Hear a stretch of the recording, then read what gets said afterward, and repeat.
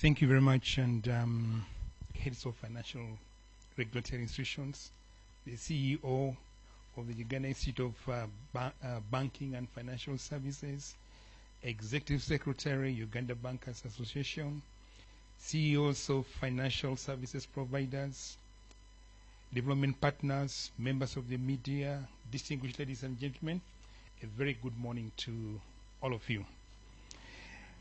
Before I go to my written remarks, I just want to thank the staff of Uganda Institute of Banking and Financial Services for that drama play that they presented. That was very, very informative. Very, very informative. So, you call it Kwata Chikapo, Sula Kavera, and Saving. Something of that sort. It's very, very important. So I think it links exactly to what we're talking about, and I will mention it in my remarks. So today is the annual World Savings Day, and is commemorated on 31st of October, like we're doing today. On this day, savers are encouraged to transfer their nest eggs from the pots at home to the formal financial institutions, including fintechs. Today, the Bank of Uganda, the Uganda Institute of Banking and Financial Services, the Uganda Bankers Association, financial sector regulatory institutions, financial service providers, development partners, and other stakeholders are jointly here, and they have invited all savers to entrust their money with the regulatory financial institutions. Savings are very precious because they are hard-earned. Savings are valuable because they are a lifetime on a rainy day. Savings, when accumulated, are a power and must be guarded jealously by all those who are taking savings-taking institutions. So they have to be guarded from all kinds of risks. I will get back to that later. So the question I have is, would you rather save in a clay pot that cracks easily, or in a secure vault in a bank? Can your money grow in a mattress or in a saving financial institution that pays interest on savings? Does putting money in a hole in the ground or a box in a roof offer protection from rodents, fire, and the flooding, or in a bank account that Deposit Protection Fund ensures? So, sacrificing and delaying gratification by saving your hard-earned money, but then keeping it in a house, in a pot, in a mattress, or in a hole in the ground is like taking one step forward and two steps behind. It is a futile endeavor that is full of risks. So, to promote a culture of savings in a formal financial institutions, the first International Savings Bank Congress established the World Savings Day on 31st of October 1924, and Uganda joining this annual commemoration in 2016. For this year, we mark the World Savings Day under the theme, Start Small, Grow Big, Big Green Smart, to inspire the accumulation of savings while preserving the environment. Saving money for future goals and protecting the environment are complementary aspects of sustainability. And just as the time to save money is when one has some, however small the amount, every little step to reduce the carbon emission matters, however global the climate risk.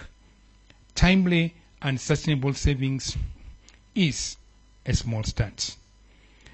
The financial sector is developing a vibrant green finance ecosystem by harnessing technology and innovation to build markets and solutions for transitioning to a low carbon future. We also aim to empower people with effective knowledge and capabilities to save money and access other financial services while minimizing their carbon footprint. For example, savers can access financial services such as savings, investment, payments, insurance, loans through the mobile phone platform without traveling long distances to physical brick and mortar branches of financial institutions, using carbon emitted vehicles, borders, you name them. So, Mona, you talk something which is at the heart of the central bank. The strategic plan of Bank of Uganda for the years 2022 to 2027 is institutionalizing environmental, social sustainability, and governance standards. And why are we emphasizing that? The savings that have been hard mobilized need to be used in an effective manner, in a manner that protects the environment, that ensures social sustainability, that ensures that the governance standards do not only create value for the stakeholders, but also create value for the society.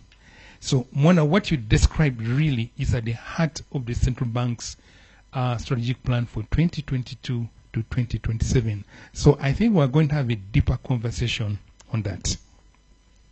So it is therefore incumbent on the financial sector to build and extend affordable and user-friendly green financial solutions to the underserved and the small earners nationwide. Our work is clearly well cut out because the Financial Capability Survey 2020 showed that only 15% of the Ugandans save their money in a deposit-taking financial institution regulated by Bank of Uganda. Now, of course, the other regulators here would need to hear more about those ratios that in the institutions that they regulate. While only 17% of their funds, save this money on their phones using the mobile money platform.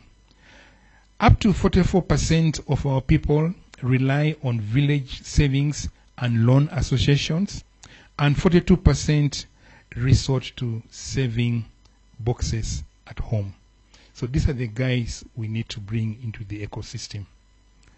We urge every stakeholder to build an inclusive, vibrant and a safe green finance ecosystem that will crowd in all those saving money at home.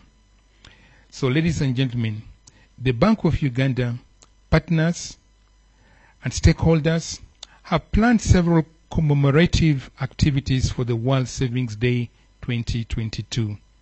The activities include radio programs, a savings challenge running from November 2022 to November 2023, where everyone is encouraged to use formal financial savings products linked to specific goals. Dedication of November as an annual banking and financial services month, and public webinars on savings and financial literacy, among others.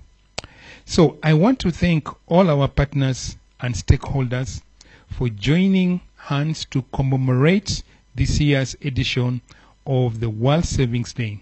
And we urge everyone to move their savings from pots, boxes, mattresses to regulated financial institutions for safety and accumulation through compound interest. When I was still a student, that time I was doing my master's degree, so we were tackling the topic on savings. So the professor started by making a quote from someone. This guy was called James Loftus, who said, quote, "The squirrel knows that winter is freezing cold, often with snow covering the ground. the squirrel knows that winter will arrive. So what does it do? It prepares for times when resources become scarce. If they have 2 nuts, they'll keep one aside. So he said, shouldn't we humans, who are a bit smarter than squirrels, understand that the winter of life events will likely arrive at some point and prepare as well? This is a question for you. Now, I also pray a lot. And my pastor one time quoted Proverbs chapter 13, verse 22. And I'm using the New International Version. It says, a good person leaves an inheritance for their children's children. But a sinner's wealth is stored up for the righteous. So, on this World Savings Day, let us be smart, smarter than a squirrel, to understand that winter days, such as the COVID-19 pandemic lockdowns, will come in life. Let us be good to save for our grandchildren, and let us be righteous by leaving a legacy of endowment for the future generations. So let's be smart and start saving today. Having said that, there are of course some risks that we need to guard against, particularly for those that are taking our savings. And as a central bank, we ensure that all those savings taking or deposit taking institutions, right, have in place sound, robust risk management frameworks in place to safeguard your deposits. And even when they lend them out, we ensure that their credit policies to a large extent minimize the crystallization of risks that are associated with lending. And even as we move into the technology world, and there are some issues that are associated with that technology, where some people might be saving their money, the aspects of cyber security enhancements have got to be strengthened, and the central bank, together with all the partners in the sector, are working towards ensuring that we have those robust cyber security enhancements, because the system can only be as strong as the weakest link. So that's what we are working on. So finally, let us remember that money only makes the world go around when deposited in a formal financial institution and some fintechs that take some of these savings. It can only mold when buried in a hole in the ground. So I urge all of you to visit a regulated financial institution and start saving today. On that note, I wish you all a fruitful World Savings Day 2022. I thank you for listening to me, and may the good Lord bless all of you.